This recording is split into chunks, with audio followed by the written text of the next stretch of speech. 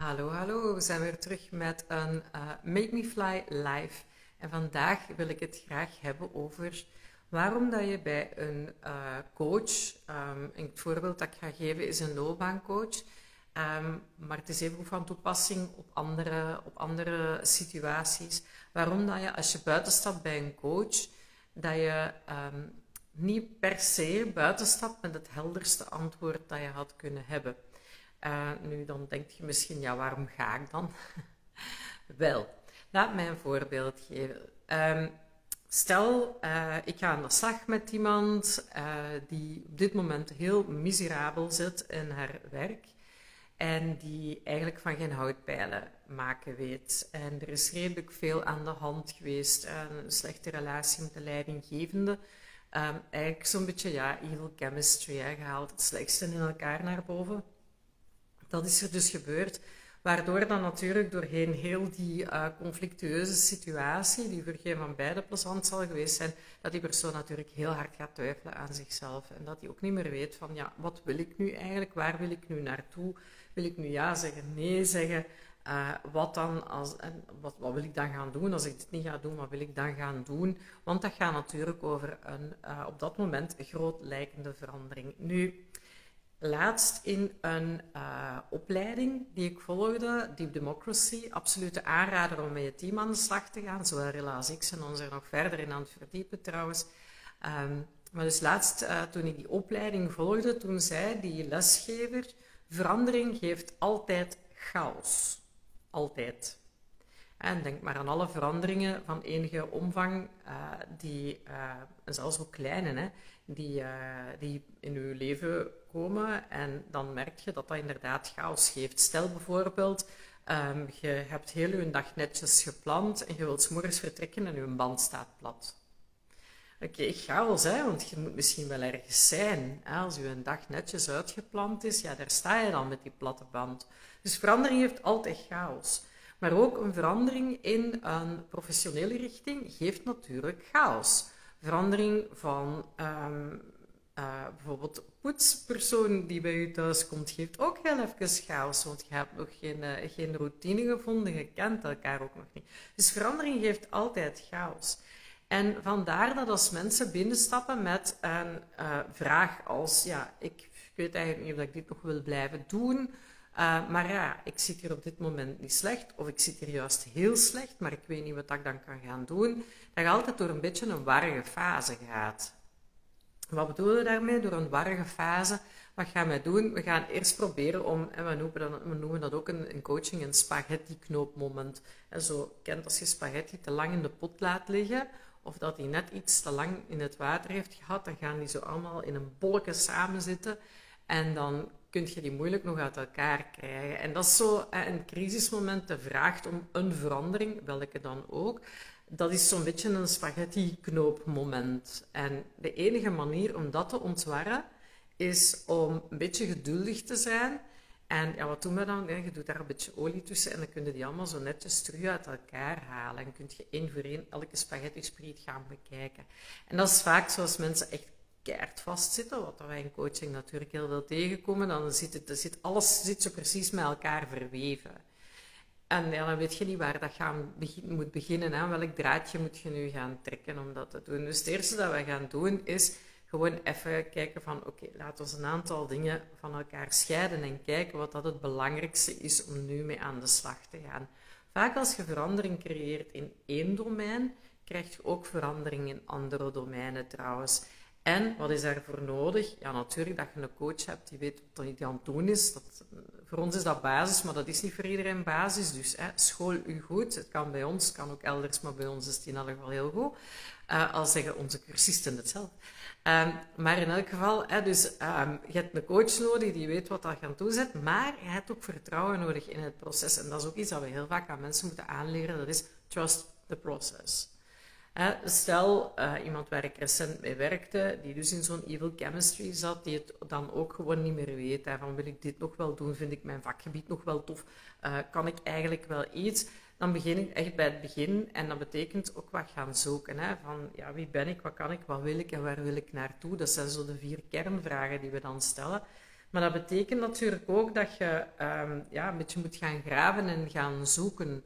Bijvoorbeeld als je naar een verkenning gaat van welke andere rollen zou ik zien zitten, of zelfs welke jobs zou ik zien zitten, dat kan chaotisch worden. Ik was zo met iemand aan de slag die eigenlijk ook in een slechte samenwerking zat en zei, eigenlijk wil ik gewoon misschien iets helemaal anders gaan doen. Nu, dat kan, hè. We hebben mensen die andere dingen gaan doen, maar het is zelden zo drastisch. En die heeft dan echt heel veel andere dingen verkend, totaal andere sectoren. En dan dacht ik, ja, oké, weet je wat, doe dat maar. Hè. Informatie is altijd goed. En dus die is dat dan gaan verkennen, maar dat schoot alle kanten op. Dus dat op zich is al chaotisch. Maar ook, ja, je hebt dan al die informatie. En het een, ja, dat was dan toch zo leuk niet dat hij had gedacht. Het ander, dat betaalde waanzinnig slecht. En eigenlijk niet genoeg om zijn gezin te kunnen onderhouden. Dus dan zit je eigenlijk, je had al chaotisch denken en je krijgt nog wat chaotische informatie bij. Nu, het is aan ons natuurlijk om dat te gaan structureren en om alles te gaan trechteren in. Wat kun je hier nu mee gaan doen? Dat is waar dat de skills van de coach komen. En natuurlijk ook trust the process. Er moet altijd even wat stof opwaaien voordat je terug orde kunt creëren. Denk aan, stel dat je zegt, ik wil mijn kasten herorganiseren bijvoorbeeld, dan is de kans vrij groot dat je eerst alles er moet uithalen. En dat is op het moment dat je denkt, wat heb ik gedaan? Je ziet dat hier nu liggen. En dat je alles er moet uithalen om dan echt terug een ordening te vinden en misschien ook keuzes te maken rond wat wil ik houden, wat wil ik eigenlijk niet meer houden. Of dat je denkt, oei, dat is precies al 10 jaar vervallen. Oei, dat is precies ook niet meer echt goed.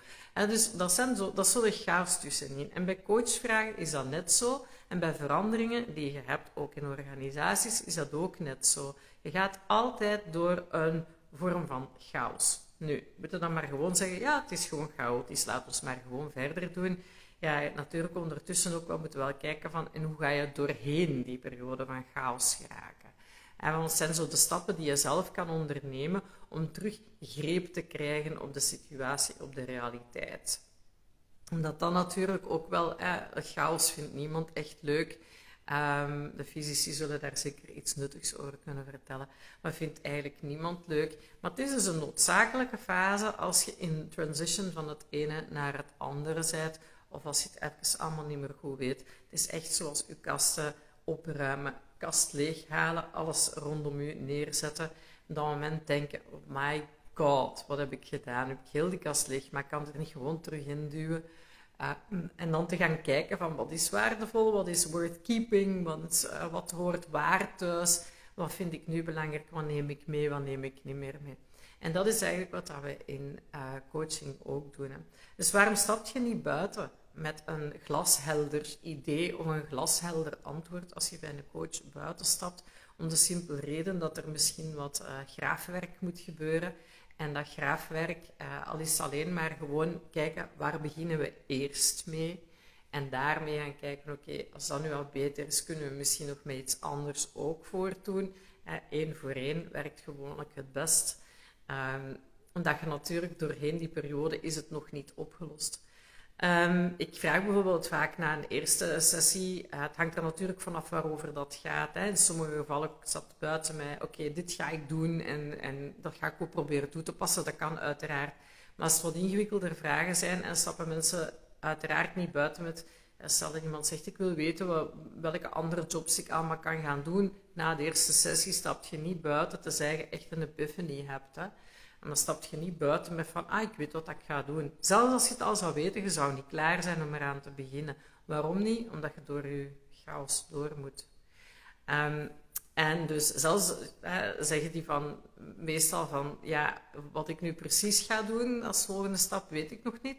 Maar wat ik al wel weet is, bijvoorbeeld, waar ik eigenlijk wel goed in ben en waar ik altijd plezier aan heb beleefd, of wat ik nodig heb om te kunnen goed functioneren in mijn context.